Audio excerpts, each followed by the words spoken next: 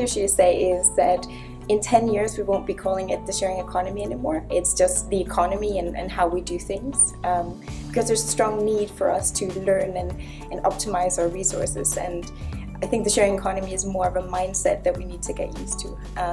And obviously that talks into a lot of sort of mega trends, right? That we want things on demand when we need it, and customized and personalized and all these things. I think that people expect more personality than they used to in the services they receive. So if I rent someone's home through Airbnb, or I borrow my car from my neighbour, I expect loads of connection, authenticity and interactions with real people, and I think that has affected how people relate to the businesses in their lives. I also think that the sharing economy is changing the boundaries between individuals and businesses. So it's no longer the case that there are businesses and there are individuals. Sharing economy is enabling a whole generation of micro-entrepreneurs.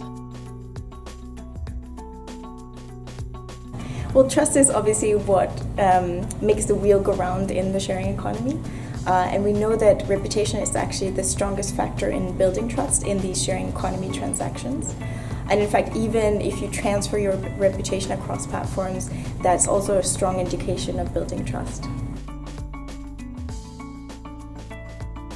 So based on all the research that we've been doing and that's going on in the industry, we've actually made it possible for users to take their reputation across different platforms, but also allow platforms in the industry to verify their users based on the reputation that they have. And so that helps increase trust levels, and obviously that increases activity and revenue for the platforms as well.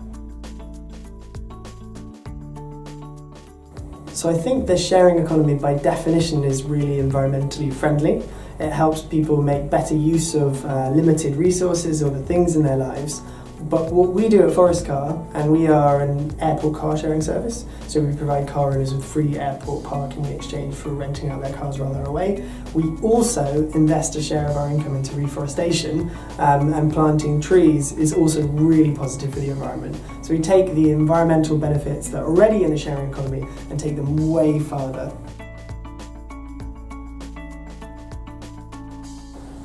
Well, there's a lot being written about the changing nature of ownership, so I don't need to repeat that here, but I think the world of one person being insured for one thing for a really long period of time is fundamentally dying, and it's far more interactive, far more dynamic use of cars, homes, anything in people's lives, and loads of other different user groups, and those new behaviours and new transactions all need to be insured, and insurers really need to catch up, otherwise they're going to be left behind.